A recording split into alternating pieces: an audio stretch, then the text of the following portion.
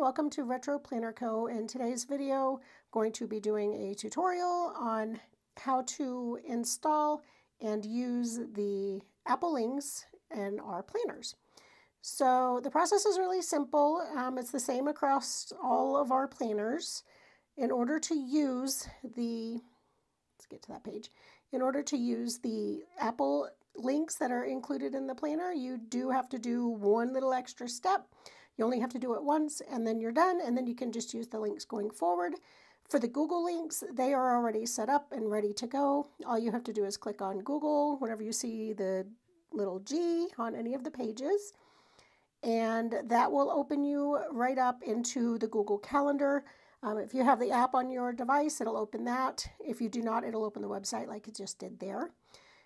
So to activate the Apple links, you'll notice that if you're in the planner and you haven't done this step, you're going to click on the Apple link and you're going to click yes to proceed, and it's going to say the file doesn't exist because you have to install the shortcut before using it. This is an Apple thing, so it's nothing that I can control. Also, real quick, it's important for me to note that all of the planners for RetroPlanner Co. link to Apple calendars and Google calendars, and the newer ones also link to Apple reminders. However, they do not sync, meaning that if you enter an event into your planner, it is not going to automatically show up in your, like if you're just writing something or adding something to your calendar, spread, it's not going to automatically show up in your Apple calendar or Google calendar. That would be syncing, and that is just not a function that as a creator I am able to install or add at this time.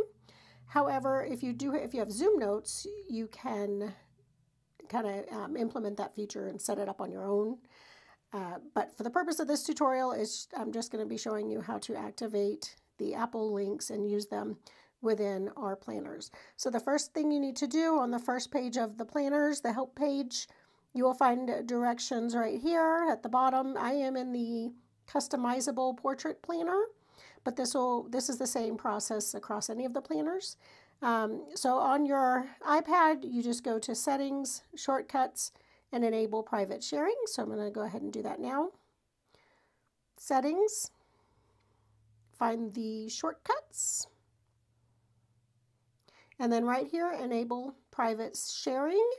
You only have to do this one time, and once you're done activating the link, you can come back in and deactivate this and you won't mess anything up. So once that's done, you go back and open up the planner, and then you can click here on this link to enable Apple Calendar links,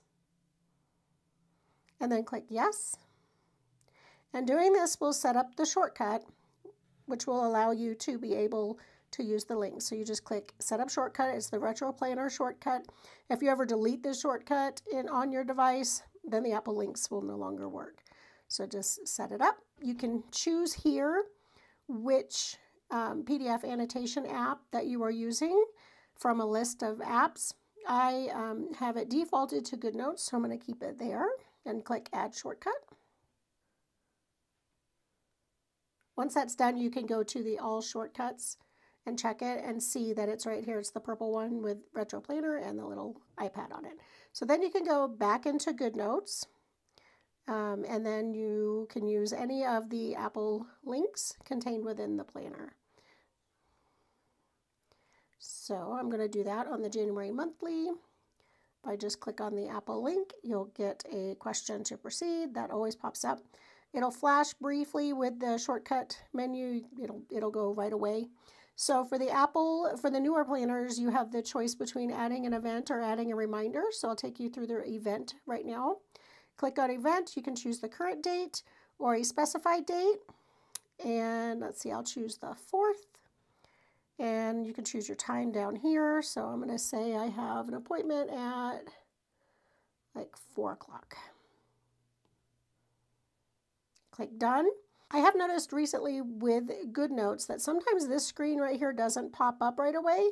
If that happens when you're trying to add a new event, turn your planner, like change the orientation of it. If you're in landscape, switch it to portrait. If you're in portrait, Just switch it to landscape, and it'll usually prompt this menu to pop up. This time I got lucky and it actually popped up. So I'm going to go ahead and add an event here. So I'll do doctor. And you can choose whether you want it all day, if you want it to repeat, which calendars you want to put it on, if you want an alert, and all that good stuff. Once you're done, you can click add. And then you can choose to allow it to output calendar events. Choose always allow. And then it is done. Then you can just go into your calendar and you'll see that it has been added into your calendar. So to add a reminder, you do go through the same process. You just click on the Apple link, click yes, and then it'll flash the shortcuts real fast and it'll show you this menu again. So just click add new reminder. And I'm going to be reminded about grocery shopping. Click done. You get to choose if you have multiple lists set up, they'll show up here. So I'll just choose this one, and grocery shopping would be on Thursday. And I usually want to do it, let's see, early. And then you can put any notes in here. And done.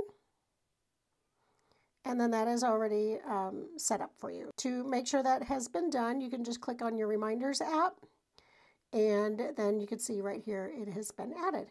So that is how you use the Google and Apple Calendar links within the planners at RetroPlanner Co.